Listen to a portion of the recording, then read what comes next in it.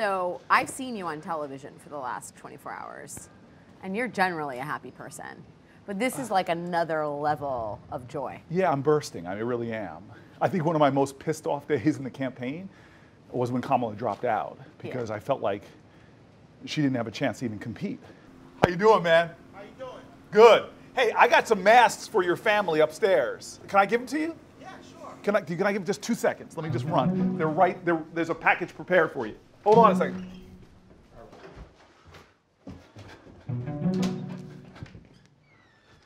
Sorry about this. I'm trying to give it these all my neighbors. Can you catch? Thanks so much. Oh, be well. You know her really well. Yeah. I think it's now becoming obvious to everybody that, wow, this is not just the right pick, but, and I don't use this word loosely, it is an epic pick. We're in like day 2 though, right? Yeah. I mean, I don't disagree with you. The initial reaction has been overwhelmingly positive. Which is the right? first big hurdle, right? Well, that is. Yes. And it's about cementing a positive narrative. Yes. Trump's out on Fox calling her a mad woman. The meanest, nastiest, mad woman.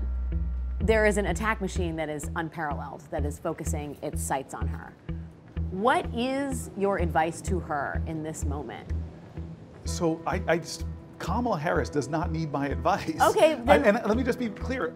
She's too humble to say it this way, but she is now going to be one of the great black women of American history. And if you look at what this country has done, there have been attempts always to try to destroy them, and to think that Kamala has not already experienced that at every level of her career, you'd be mistaken. So throw everything you want at Kamala. She's one of the tougher people I know. and I get the toughness and the resilience, and I think that's all fair, but the country also demands of women that they not be too tough. Yeah. I mean, that was evident in her Yes. remarks. She started with the prosecution, and she spent a fair amount of time talking about the motherhood piece. That was intentional. But it's not intentional, it's truth. And let me give you an example.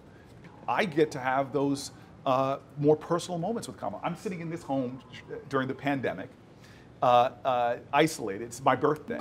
And Kamala calls me up, and she's just like, what you doing today? Because she knows my significant other was not there. And I go, well, right now I'm trying to cook some lentils. She's like, oh, let me show you how to cut an onion. She goes, you're my brother. I don't mind you seeing me like this, so FaceTime me. So I put on FaceTime, and there she is in curlers. She and I are both senators, trying to get ready for a busy day. But here's Kamala Harris in curlers, teaching me how to cook. The problem we often have with the people we see through our television screen is that they're one-dimensional, and they're not. And I've had intimate moments with Joe Biden where I've seen the depth of who he is and his heart. So let me give you an example, because Kamala and I had personal conversations about it. You had personal conversations with her about Biden on the trail? Oh my God, yeah. Early in the campaign, we were both frustrated about how he characterized his extraordinary ability to work on both sides of the aisle. I was very triggered, as many African Americans were. Late one night, I'm coming off CNN doing an interview on this subject, and he calls me personally. He just wanted to talk to me about this, to hear my heart and my hurt, and let me know that he isn't perfect, that he is, like America, still wrestling with these issues and learning. To me, it is about what real strength I find is vulnerability. For Joe Biden to be at this moment in American history, this white guy from Delaware, to be able to say to America, I don't always get it right, but I'm going to wrestle with this, as we all need to do.